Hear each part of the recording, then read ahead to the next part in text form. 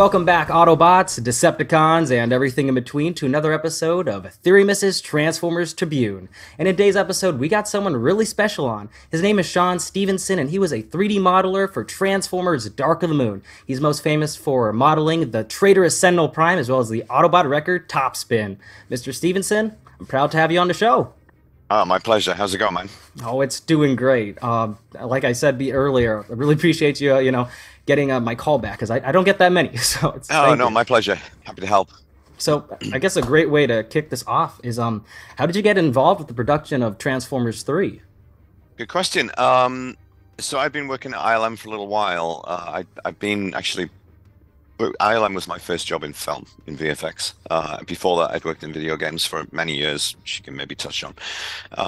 I was actually working at LucasArts, the very famous video game company owned by George Lucas. We'd been working on The Force Unleashed. That was the last project I worked on there, which is a Star Wars game. Production on that wrapped, and then we were actually working on kind of a top secret project for George himself, and that had been in pre-production for quite a long time. And then we went through what, in hindsight, turned out to be the first of many sets of layoffs at LucasArts in the sort of build-up to the Disney buyout. Okay. So I was on a project, and pretty much all of my team got laid off unexpectedly. So it was one horrendous day where HR came into our room and started just taking people out, and we never saw them again. It was like really weird. And at the end of it, there was myself and the producer left. That was it. We were the only people who were kept on. And I said to the producer, what do we do now? And he said, I don't know. I had some friends in ILM, and I said, they were literally in the floor above us. And I said, can I talk to them? And he said, yeah, no problem. So I went and talked to them, and I got taken on at ILM, and I'd actually worked on a few projects before. So typically working I think in film in general, but certainly at that time at ILM is all contract. So you work, for a show typically, which could be 6 weeks, 6 months. It depends on the number of shots and various other things. So I'd worked on a couple of projects before Transformers, and I was, happy to be kept on after the previous show wrapped, and that's what I was moved on to. And honestly, it was kind of baptism by fire a little bit for me, because I'd never really done any character-based stuff. That's not really my area of expertise. But they had belief in me, and yeah, I came on board and didn't see it all the way to the end. But again, that's based on contracts. But I was there for, I'm not sure how long I was on that project for. It could have been about 4 or 5 months, maybe more, maybe a little bit more. Okay. Well, it's pretty awesome, At least you didn't get laid off. That's horrible. Yeah, there's a lot of it in the games industry. So I guess once you finally got involved with the production, kind of what was the first thing you were tasked with working on? The first two things that I did actually were, because I think at the time when I joined, it's gone back a long time, so memory's a little fuzzy, but I believe we didn't have full concept for any of the new Transformers. Really? Typically how it works is, we're essentially work for hire, right? So we're a visual effects shop that bid on the show and on certain shots, sorry, and then concept and everything comes from the actual movie house, right, from Universal or Paramount, whoever it might be. So I think we were waiting for final concept, so we knew we needed some updates to some of the models from the previous shows.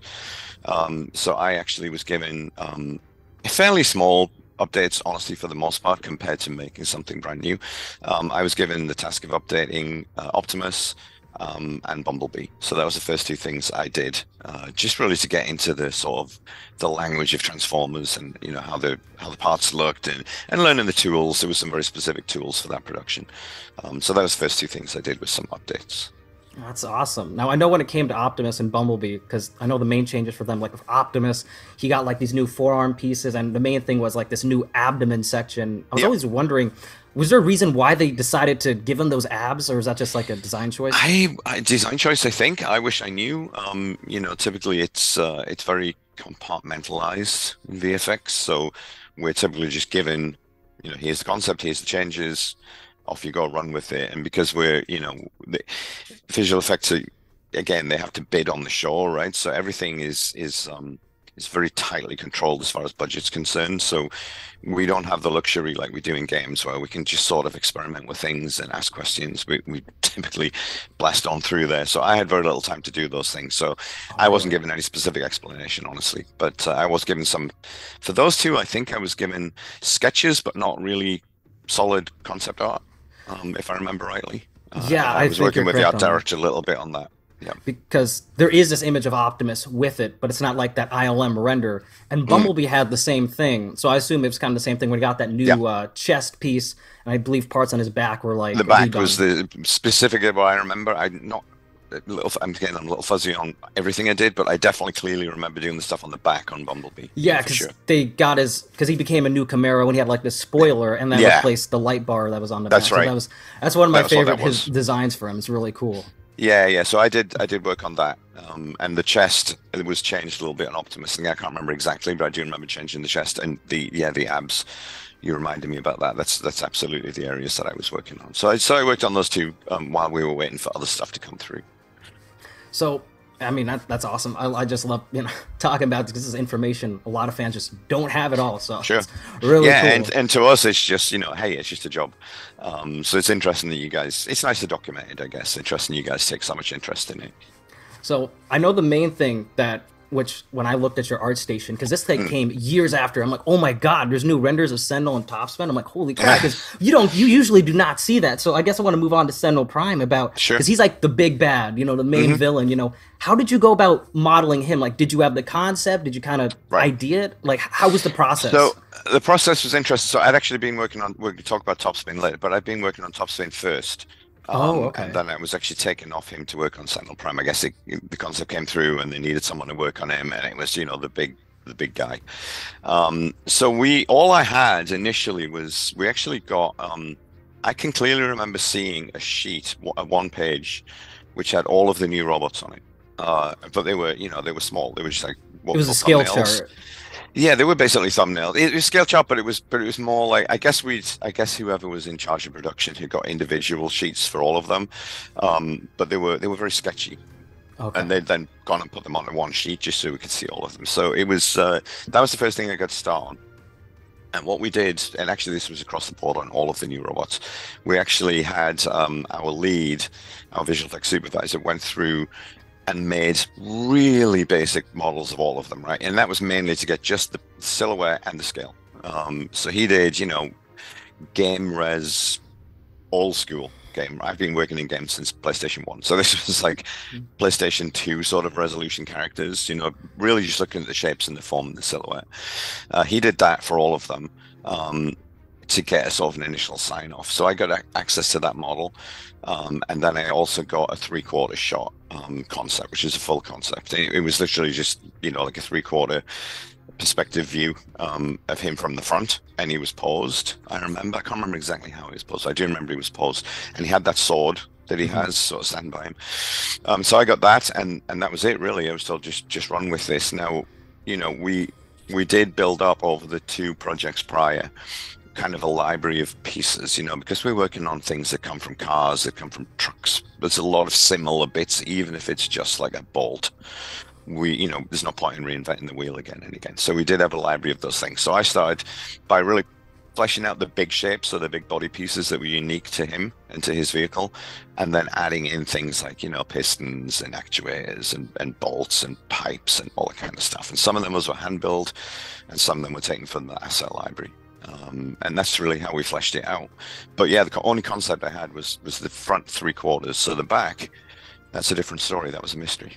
Okay, so then that's the next question I had, because on your model specifically with Sentinel's back, he has these awesome 4 capes, while in the film he only had 2. So I assume you kind of have to go off of the silhouette on that. So what happened there was I was allowed sort of free rein to an extent, but remember all this stuff had to go back to the actual movie studio to get into the director, right, to get sign off. So I remember doing like a first pass of like the spine and the ribs and the shoulders and all that basic structure. But I had no idea how that back cape looked. I knew there was one, but I had no idea about it. So we were also in ILM. We were called the digital model shop. So we made the models, but we also had a concept team, and they were the art department essentially. So I went to the art department and got one of their senior guys to take a look at my model. And then he did some drawovers for me. And so he actually came up with the whole notion of the four-way cape at the back, which I modeled.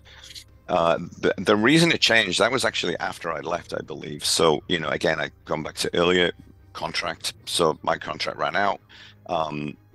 You paid hourly and it all comes into the budget, right? So essentially my contract ran out and I actually moved on after Transformers. So I'm guessing, and I don't know this for sure, I'm guessing one of the full-time artists who were there probably took it over and made changes. And my assumption is that just came from feedback from the studio. I see. Well, I really like the four cape design more than the two. Yeah, I thought it looked kind of cool. It's so cool. It was interesting. And he's like, it has a lot more scope for movement, and I think that was kind of partially why the concept guy came up with it as well. Is one big chunky piece, you can't really, it doesn't. I guess it's not as open to animation because they're essentially just steel strips, right? Yeah. And if they're in four pieces, you can have a lot more motion there. But yeah, I'm assuming it just came back from the director. Well, that's awesome. So, this is another question I had with Sentinel. So I don't know if you did this, but I know you modeled his Earth mode, so when he's like the fire truck based on the tires. Now in the movie, he has like two more modes. He's like when he's on the moon, he has like it's basically the same at the model. start of the film, right? Yeah, and at the end of the film, he has all this battle damage on him. Were you responsible for those as well? Damage, no. I don't know who did that. Honestly, I wish I did. We had another department called Digimat. And then we also had a very specific character department, so it could have come from either of those. Digimat tend to do background stuff, so it probably wasn't them.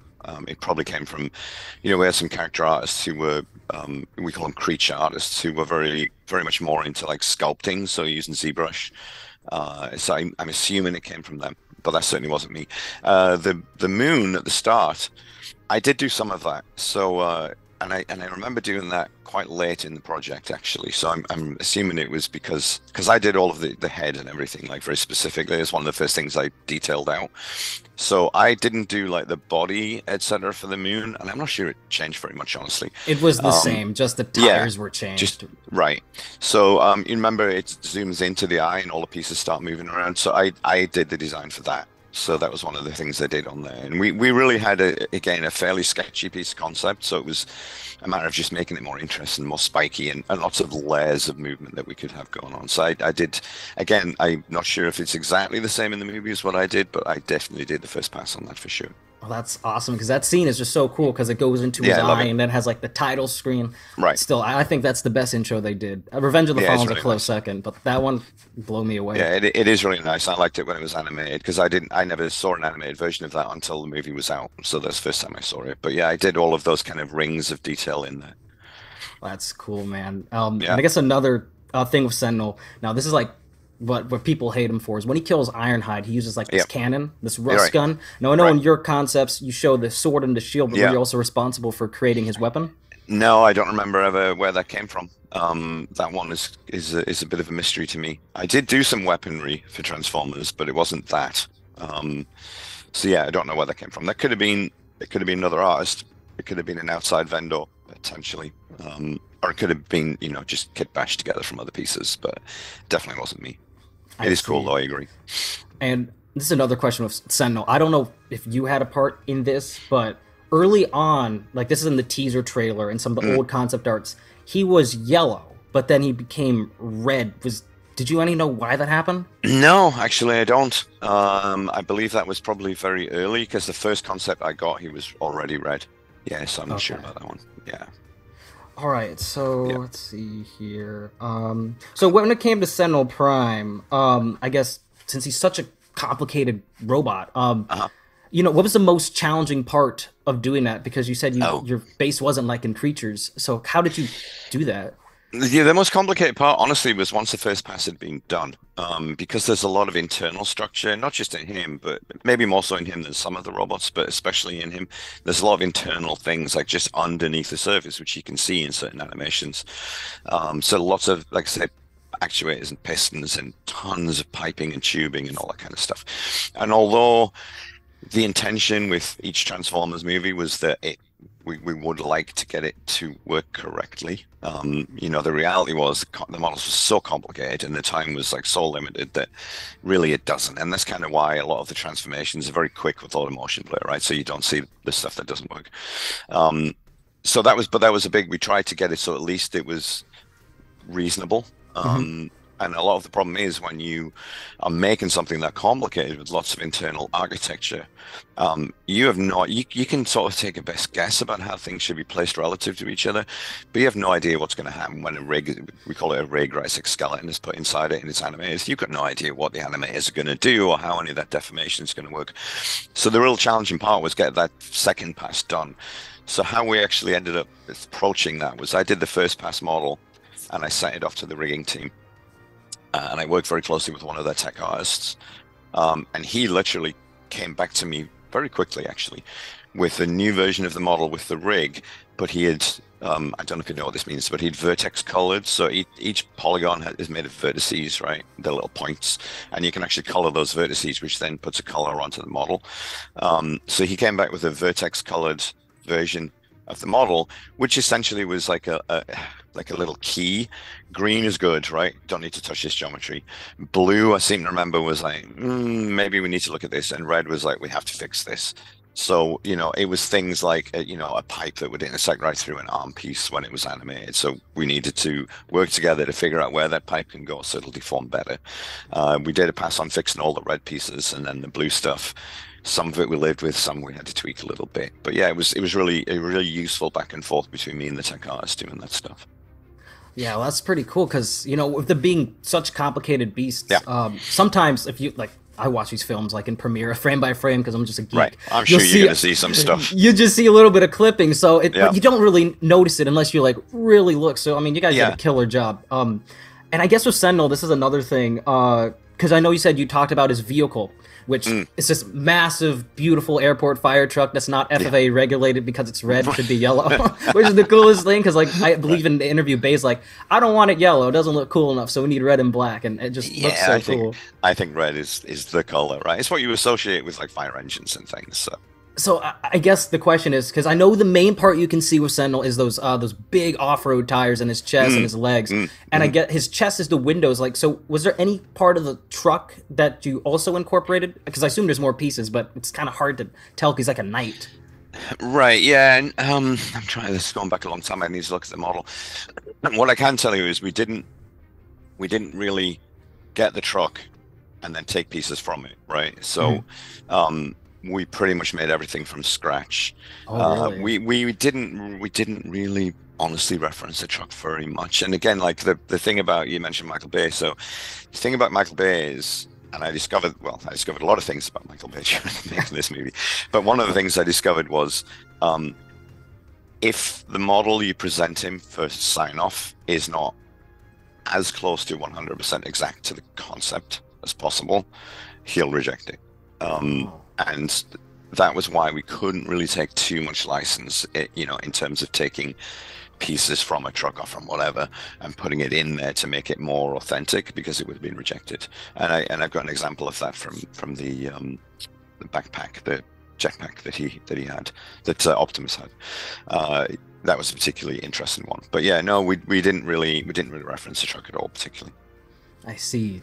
So I guess that scores all my main questions, Sentinel, and that's pretty cool information. The geeks on TFW are gonna love this, and so as my subscribers as well. So I guess when it came to Topspin, which he's like right here, I have like a Sentinel Prime Topspin figure.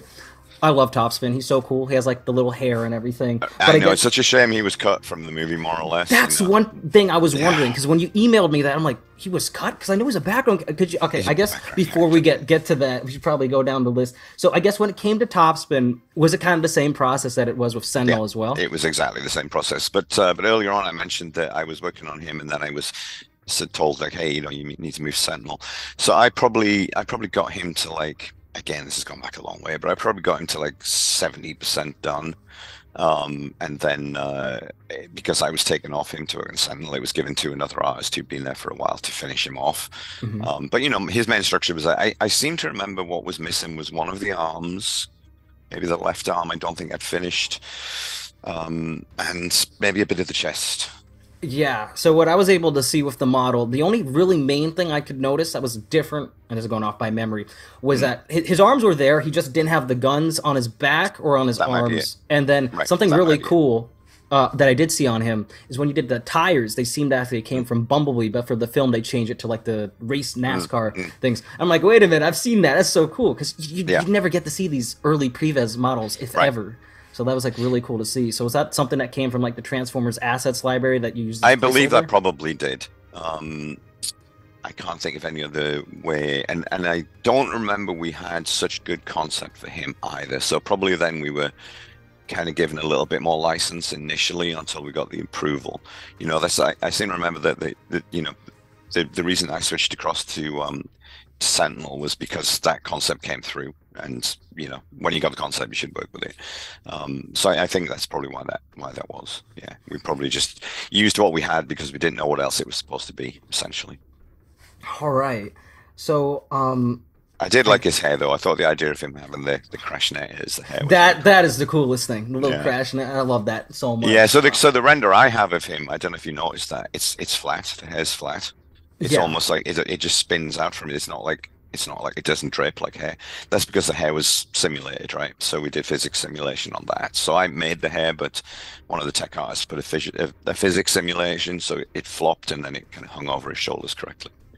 That's really cool. He's like only one of the few characters I've hair. I think Wheeljack or Q also had it as well. But Topspin is just crashing. How does that work when he transforms? I don't know. It just I don't know either, but who cares? I liked it. I was very sad that he was not in the movie very much because there was some more shots that he was supposed to be in, and they were just edited out or cut. Yeah. However, it works on the cutting room floor, right? I don't know.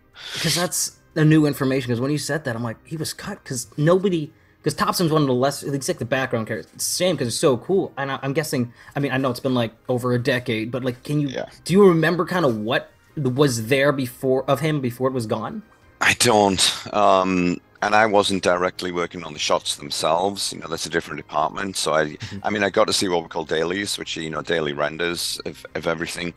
I don't remember I remember him being in other scenes, but I don't remember which ones. But yeah, like the last time I watched the film, I remember him just sort of, he was more like static, right? He was sort of standing behind Optimus in there was a sunset shot I remember he was in a couple of other shots, but he definitely had some action scenes. There was definitely more transformation involved, and we didn't really get to see much of it, which is a shame. Yeah, I say one of the best designs in Dark of the Moon that there was. Now, this is a question about him specifically. I don't know if you know this, but and it doesn't matter if you don't, but have you seen the fifth film? Because it kind of Which one is it? It was the last one Bay did. It was like the Knights. It's not really amongst Bayverse fans. We didn't really like it. I don't think I've seen it. Okay, so this is going to have a little bit of explanation to it. So we don't see Topspin again in the fourth film, but he comes back in the fifth film. But for some reason, he has a completely different head that was used from a different character. And weird. the theory that fans have came up with is that since Topspin did not have a voice actor, his mouth was never rigged to speak. And that's kind of the theory they came up with, but I was always, because since you built him... It's possible. So you that think is possible, that but it could also be just budgetary. I don't remember who did the visual effects for that movie. I don't think it was ILM. Could be a budgetary thing.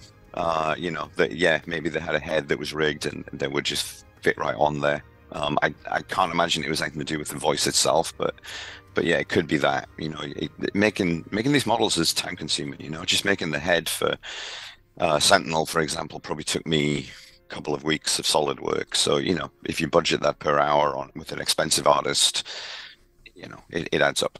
And I think that one was a little bit lower budget, that film. I'm guessing, reading between the lines a little bit.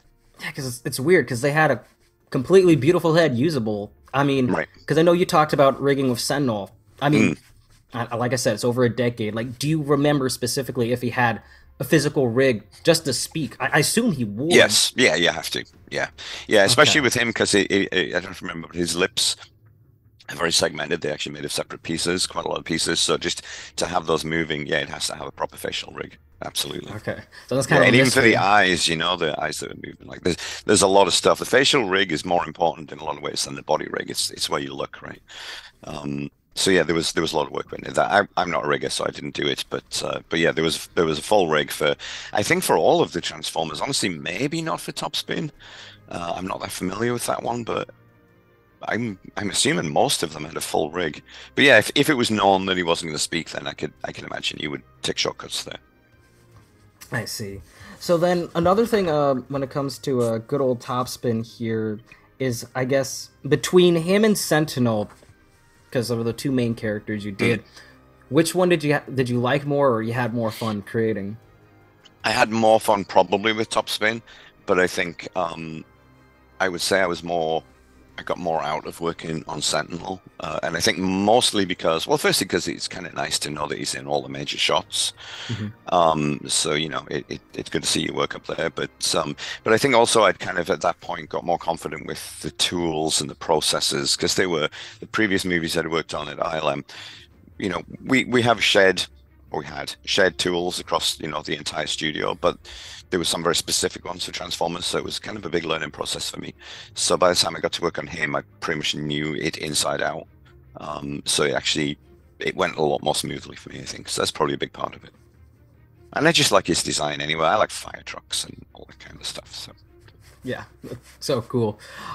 So I guess another thing that you're most notably, created was Optimus's jetpack. And right, interestingly enough, though that design was not the final, there's a yeah. toy of it that came out, which is actually really cool. So I guess, did you end up creating the final one? Because a lot of that actually would become in the final model. It was just kind of redone. I'd need to look at the final shot again, because I don't remember exactly how it looked, but I did a version. Whether it's the final one or not, I'm not 100% sure. I need to go back and cross-reference. But I worked on it for quite a while. So what went on there was we got some very sketchy concept, which I started working on. And this was a pretty quick turnaround. I think Sentinel probably took me, people like to ask, the first pass from start to rigging was probably about 6 weeks. I think with the jetpack, it was probably 2 weeks tops. And there's quite a lot of detail on there. Even actually, you probably don't see a lot of it in the film. I got a very sketchy concept for that, so I started working on that until we got the final concept. And the final concept was him actually on the jetpack, kind of flying. But I seem to remember we also had a version without him, right? Because you just in Photoshop you could just hide that layer, so we can just see, just the jetpack. And it was like again a sort of a 3/4 view, like slightly above, and we needed to send renders like for approval to the studio, to the director. And I can clearly remember sending a really nice high detail render of that along with concept art back to Michael Bay, and then hearing nothing for quite a while. And then one day one of the production team came around and said to me, "Oh, we got some feedback on the jetpack." And I said, "Oh yeah, how did it go?" And I think the exact words were, "He absolutely hates it." Oh, really? I'm pretty sure that's the exact words. Sorry, Michael, not putting words in your mouth, but I'm pretty sure that's what I heard. And I said, "Interesting. Can I get something more constructive?" And they said, "It doesn't look enough like the concept." I was like, "I think it looks exactly like the concept." Yeah, it looks pretty close.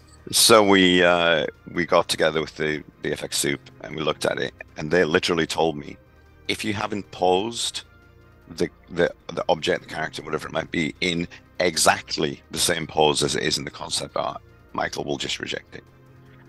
And I guess that was the problem. That it was, I'd just done a regular 3/4 render thinking, you can read between the lines here a little bit. What I ended up having to do was put the concept into my 3D package into Maya and literally pose it as best I could. Obviously the concept doesn't have a correct camera lens, right? It's just done concept art, so it's approximate. So we had to approximate it with a lens that more or less was the right length so it would fit. And I put it so it was as overlaid as possible, and I took a screenshot of that or a render of that, and I put them side by side, and that was the way it got approved, was literally by doing that. I didn't do anything to the model at all. It was just how it was posed. That's wild. Yeah. It's crazy. Yeah. That's And, what you got to deal with sometimes. Yeah, because I remember when you said that earlier, I'm like, how does that not look like the concept? It's literally the concept, just different Yeah, angle. yeah, yeah. But I know another thing that you worked on was this gun, and if I recall correctly, this was used by Crowbar and Crankcase in the film. So, what was the process with that? Because it's such an interesting design. Was that which one was that? The one with like the tubes and the pipes around it? Yes, it Yeah, was. yeah, yeah. Again, that was just a three-quarter concept, and that was a really sketchy concept I had for that one. And I literally just modeled it as best I could and added some of my own stuff to that one. That we got away with a little bit more on the weapons, because they're sort of secondary. You don't see them as much, and they tend to be covered in VFX anyway. So yeah, just process the same as modeling anything. Really started out with a very low detail block out. Got the shapes and the silhouette and the form, so it looked like it matched the concept as best as possible, and then just detailed it out. And that one went, I think first pass was just straight through the pipe and done, and I didn't see it again. If your model doesn't come back to you, it's usually a good sign. So that one went through, and I never saw it again. It went through your texture, because I was only making models. I didn't. ILM had a very specific texture department, surfacing we call it, and also a model department. So I did the models, and I sent it to texturing, and then it went to rig, and it didn't come back. So I was okay with that. But yeah, it was very much the same thing, just like I say, with a little bit less specific concept. That's pretty cool. And I always wanted to have a figure like with that weapon, but unfortunately, Hasbro for some reason never made it. They gave them their other weapons, which were like these spike bombs that came out of their back, but the guns they Yep. just never gave them. I always wanted Yeah, that. yeah. Was the spike bomb the grenade? Was it like a long? Yes, it was a long So thing. I did that as well. Oh, Yeah. you did as well. Yeah, yeah, yeah. Say I did that at the same time as I did the weapon you mentioned. Yeah, I did both of those. And I'm curious if that, and I could be wrong on this because I'm basing what I remember from the film. Was that meant to be the light bar on those I have no characters? idea, actually. I genuinely don't know. I was told it was supposed to be like a grenade or something. I seem to remember, but Yeah, it was yeah, a grenade in the film. It just like flashed yeah, red and blue, but they were like right. SUV police vehicles. So I assumed, okay, is it Okay. also the light bar as well? Like, Yeah, they never told me that. Yeah, yeah. We didn't really get as into the lore as I think a lot of people think we do, even on Star Wars where we did a little bit more. Um, it was, I hate saying it's just a job because, there's people out there who do really mundane things which are just jobs. But sometimes when you've got like, this got to be done in a week, you just blast on through it. And yeah, I didn't hear anything about that. So it's quite possible. see, that's awesome. I didn't know you did that, so it's cool that I got Yeah, brought up. yeah, Um, yeah.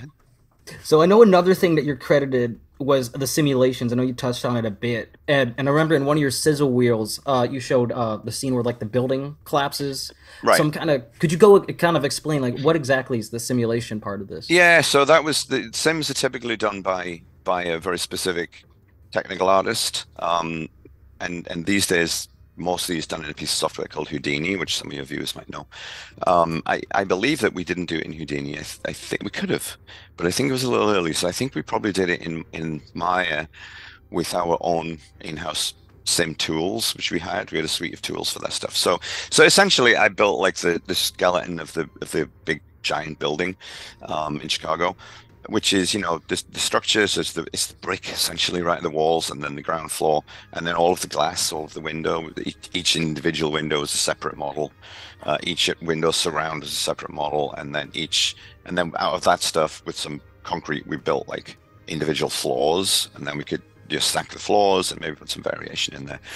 And then all of that final model, which was really heavy. It's surprising because it's essentially just a big cube, but because of all the little individual bits, and then when you shatter things, it becomes very heavy because what's essentially just a flat plane for a piece of geometry for glass becomes a lot more complicated when it's shattered. So yeah, I sent that model, and there's quite a bit of back and forth between model and tech art for this process. But I sent that off for sim, and it's essentially, they'll crack and fracture. There's actually some specific tools called fracture, which will put like an actual fracture through the object, and then it'll simulate it sort of collapsing.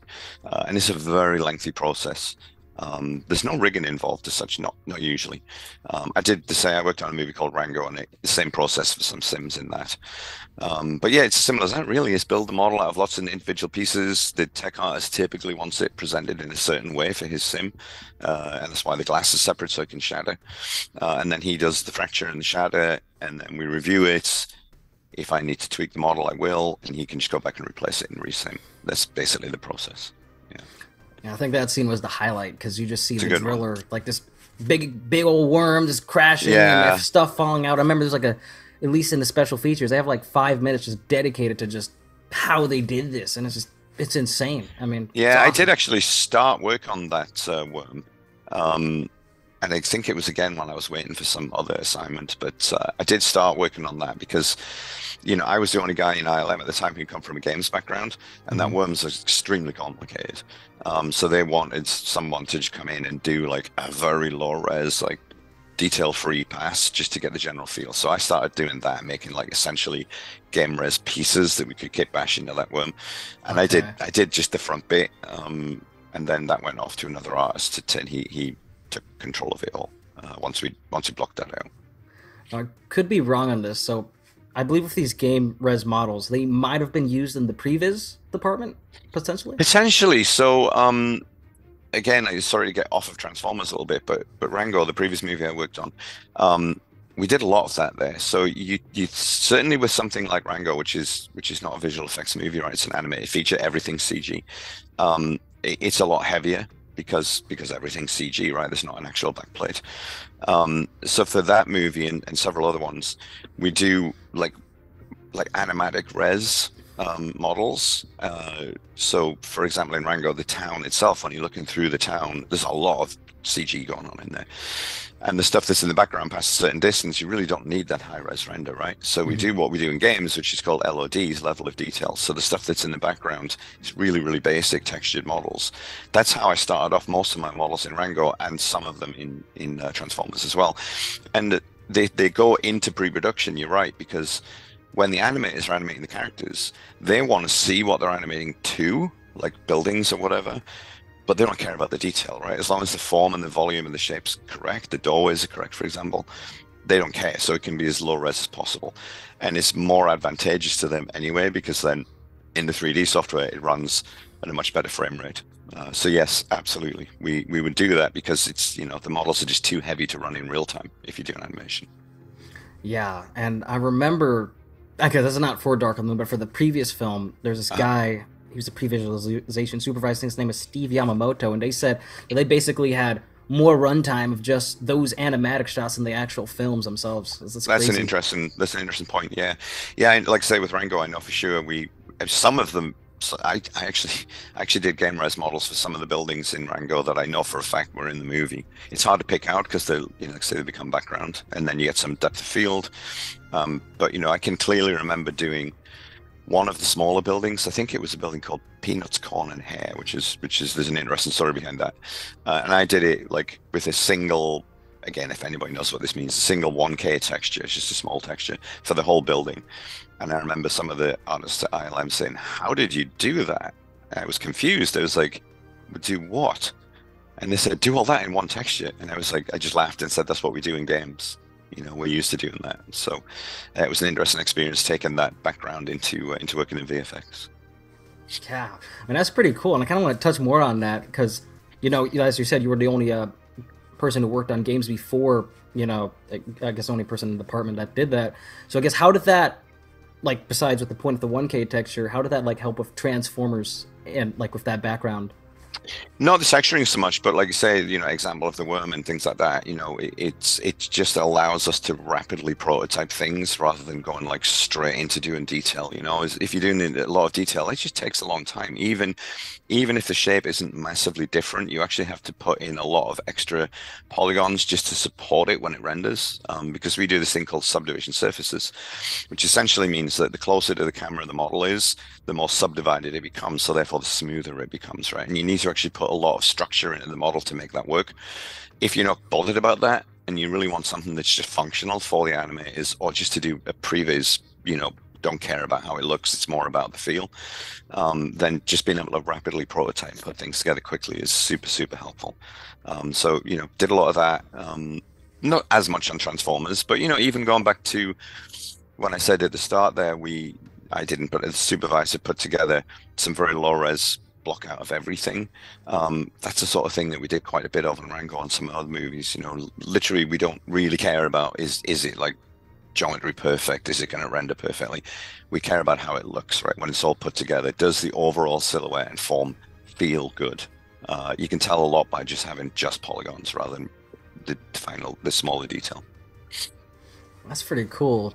And this is an interesting point that you said with the, like when it came to the rendering, because I know with your and on your art station, I think these shots of Sentinel and Topspin, which are really cool, but they have like a completely they're not 100% fully done. I think with the textures. So was that like just an early version of the texture or like something like that? Yeah, I didn't do textures, like I said earlier. That comes from a different department. So the stuff that I get is typically my what we call turntable. So that's when we finish a model, or even when we're in production and we're looking at in dailies, because every day they have a review first thing in the morning, and it doesn't always include your work. It depends how much stuff you've got to review.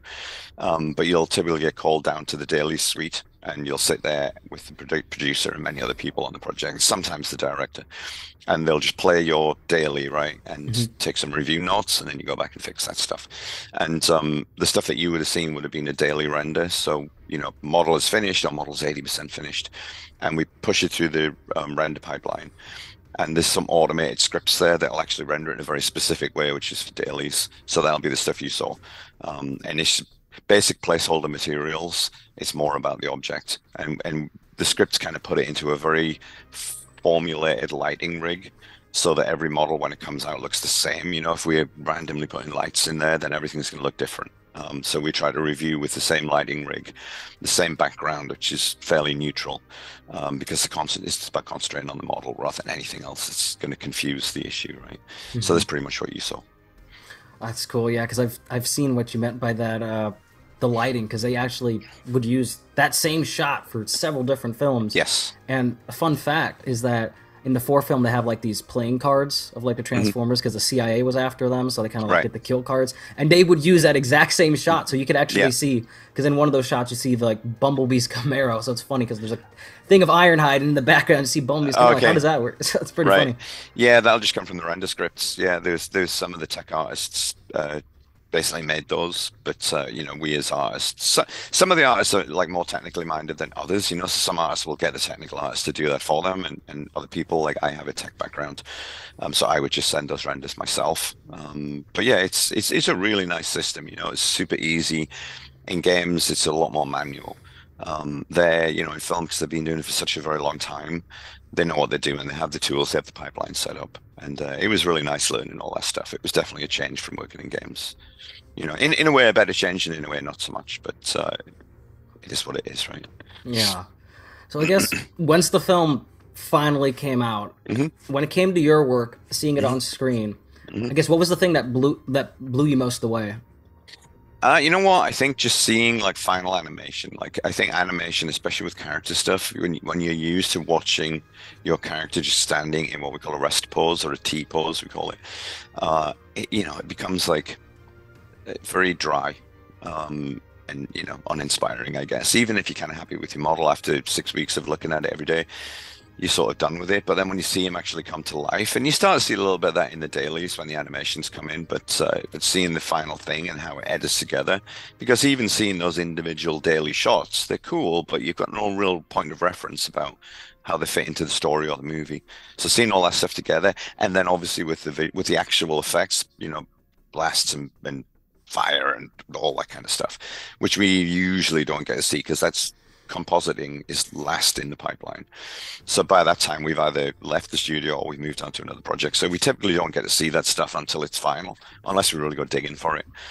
So seeing all that, like him fighting, him blasting, any of that stuff was great. It makes him feel integrated into the world, and that's always a magical process for me. It's something I've never really got involved with, that whole compositing side of things, but compositors really bring all of our work to life and make it feel like it's a living, breathing world. So that was really cool. Yeah, and I mean that's awesome because when I see Dark of the Moon and I compare this to like other projects that have come out, in more recent times, I honestly think it looks, I'd say, better than some of the stuff that you see now. It's crazy. It holds up really well, and there's a lot of complaints, isn't there, about CG? I've got some friends who hate anything with computer graphics, and sometimes I have to agree. There's a lot of really low budget computer graphics stuff out there now. I was watching a trailer earlier on for a movie. I forget what it's called now, Under Paris or something like that. It's called, and it's about a killer shark in the sewers in Paris. And I just was thinking, okay, it's kind of tongue in cheek, but the CG just doesn't look great, and I think our CG look. I could be biased, but I think our CG looked really nice, and that's partially because ILM are just an awesome company. But I do think a lot of CG has moved into other locations, other studios, purely on budget, and that's not always the right decision. Yeah, I mean, yeah, ILM when it came to Transformers, probably the best ones that could do it because there was the most recent one called Transformers: Rise of the Beast. It was done by a different studio. I believe it was MPC. They did a good job for what they did, but you could tell it just wasn't ILM quality. Yeah, it's interesting in film. Like I always thought it was. I didn't know how they managed this process at all. I wouldn't have wanted to do it, but a lot of the shots, even on Dark of the Moon, were through different studios, right? So it's not typically not one studio does everything, and sometimes there's like 10 or 15 studios involved, and it can be the frame stores and the NPCs and the mill, and any of those guys can get involved on some shots. And I think that must be a real challenge for the visual effects supervisors to make sure that all of the art from all those different studios using different tools, because they don't share the tools, feels like it sits together. It is a challenge. I think I've worked on a couple of feature films where we did all of it, but they were typically the animated feature films rather than visual effects. Yeah, because that does jog my memory. Because I think Dark of the Moon had, I know Digital Domain was part of it. Right. Yeah, I worked at Digital Domain briefly, but not on any of that stuff. Yeah, I mean, there's a lot. There's a lot out there. Yeah. Because I think for Rise of the Beast, it was only just MPC, and I think towards the end there was another studio that jumped in because they were falling behind with production. So it's wild. I mean, it's like a 13. Yeah, it's a 13-year-old film, and it just holds up so well. It's beautiful. Yeah, it's 13 years has gone quickly, but yeah, it does. I mean, I don't watch most of the stuff I worked on, but I see clips of it here and there, and occasionally it's on cable or whatever, and I jump in and look at it, and I agree. I think it holds up really well. It truly does. And I guess another thing, because I know we kind of went back and forth on this, and I don't know if this interview might have helped jog your memory on some things. I know you said you worked on some other things for Dark of the Moon that you may not remember, like anything that might come to mind. So one thing that does come to mind is there was, and I don't remember what we called it now, but there was like a giant, like a weapons array.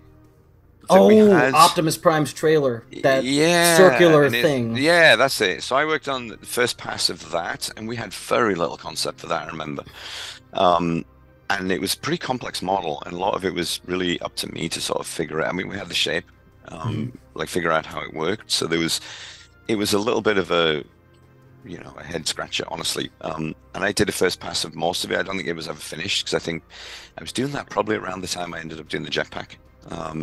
I have a render of it somewhere, and I don't know where. I'd have to try to dig it out.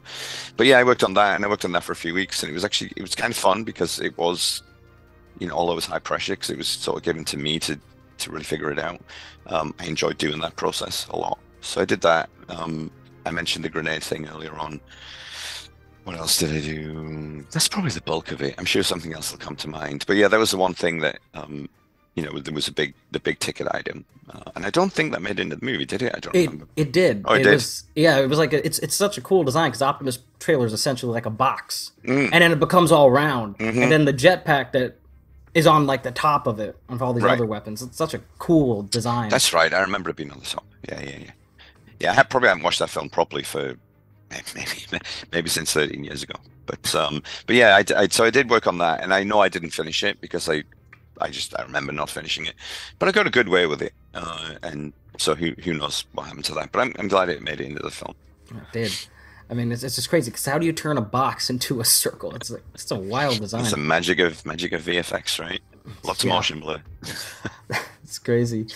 And I guess one of the last things I do want to touch upon that you said with the skeletons. How much? Because I've seen only very few images of like other robots, and there's like a lot of detail that you actually never get to see in the film. So like, is that more complex to do than the outer shells of the characters? Yes. No, the outer shells I think are the most important bit, because they sell the shape, and they sell the idea that it comes from this particular vehicle. You need recognizable shapes in those big pieces, otherwise, your brain doesn't connect one to the other, right? So they're important that you spend most of the time on that because of that reason, because they form the main silhouette. But Transformers, the whole nature of it, even from the title sequences, everything's moving and transforming, right? And And to give things that are big, like, Sentinel or Optimus, that sense of scale, it actually relies on all the small stuff, right? It's Hmm. kind of like Star Wars, right? The Star Destroyer. The reason the Star Destroyer looks massive is because of all the little tiny greeblies that are all over it, right? They give the brain that sense of scale and connection. So it's really similar with that. You need to put all those bolts and everything in. Whereas in games, we would we would never put all the screws and the rivets and stuff in. In Transformers, well, in film in general, you have a much bigger budget for polygons, so you can put that stuff in, and if it's in geometry, it sells it better, especially if it's something that can move like a spring that can contract, something as simple as that.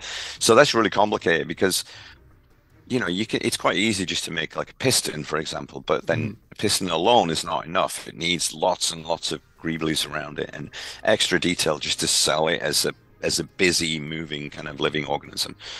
So that's definitely the most complicated, and it can be kind of frustrating because it feels like, oh my God, I've been adding stuff for days and days, and it feels empty, Like I remember working on Sentinel's upper arm, and I seemed to put in so much work into that, and then I would just move the camera a little bit, and I could see daylight right through. And you don't want to see that. You want to see like a lot of internal structure without that daylight. So just constantly moving things around, adding things, scaling things. It is time consuming. It's exhausting, actually, mentally exhausting. Yeah, I mean, because they're not like a basic silhouette. They have all these pieces coming out, and that has to have armor under. I mean, I don't even know how you guys do it. It's insane.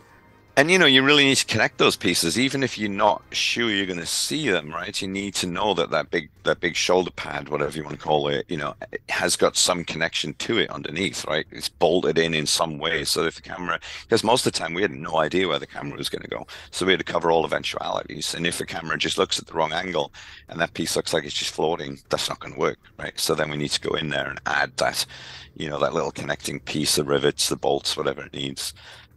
So yeah, that's actually probably the most challenging thing is not knowing your shot, before you actually get to work on it.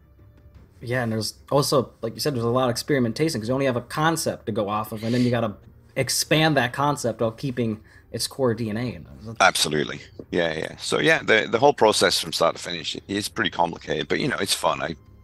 I mean, like I say, I complain about things like that a little bit, but I could be doing a lot worse jobs. So it was really enjoyable, the whole project, honestly. And then another question, I think you might have answered this already, but I believe the model that took you the most amount of time was Sentinel. Yeah, I think I was like say about 6 weeks, but that was only for the first pass. Okay. And we ended up coming back, like I said, with the rigging to do quite a bit of. There was probably 2 weeks of to and fro with the rigging, so I would say it was probably about 8 weeks all in all. And then, again, like we mentioned earlier, there was probably some edits done after I left, after my contract ended. I don't know how much. I think the majority of him looks more or less like I left him, but I'm sure there's some changes that I'm not aware of. Yeah, majority it looks the same. I because I first saw, I'm like, oh my god, it's a previous render Sentinel. We don't have this on file, and this Right. came out. I think you uploaded that last year. I'm like, oh my god, Dark Moon stuff coming out in like 2023. What is this? It's crazy.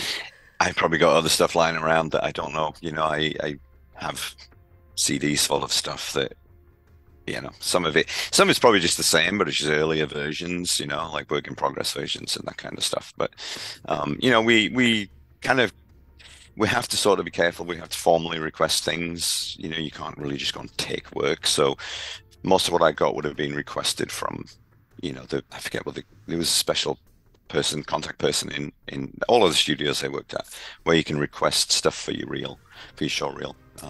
So I'm not sure how much pre-final version I would have. I might have some. I need to look around.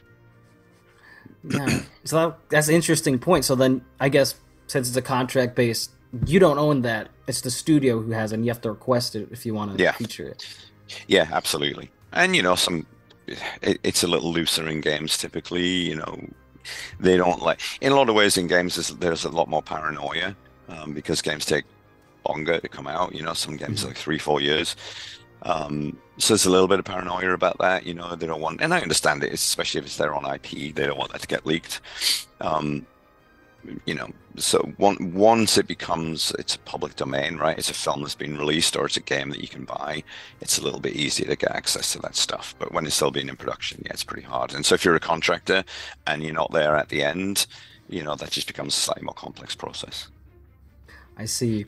Now, this is like the last question I have, and I don't know if you would know this specifically, but since it's related to Sentinel, I'm going to ask, So, in the original ending to Dark of the Moon, it's completely different to what happened in the final film.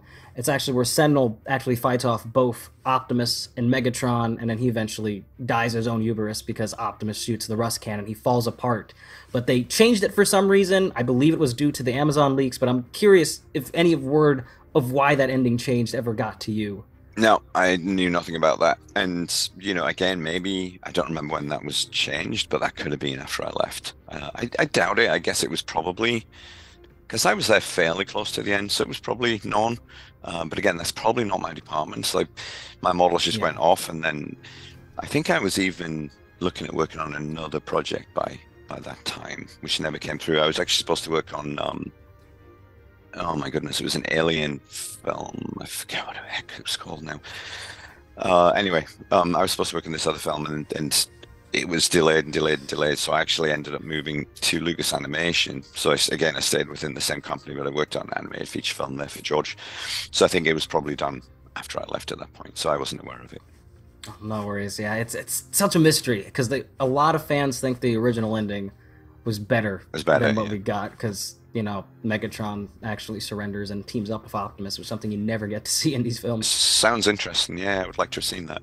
All right, guys. Well, that was our interview with Mr. Shaun Stephenson. Mr. Stephenson, thanks again for coming on to the Tribune. I know the fans are going to love hearing your story, and I think they're going to really appreciate what you had to say today.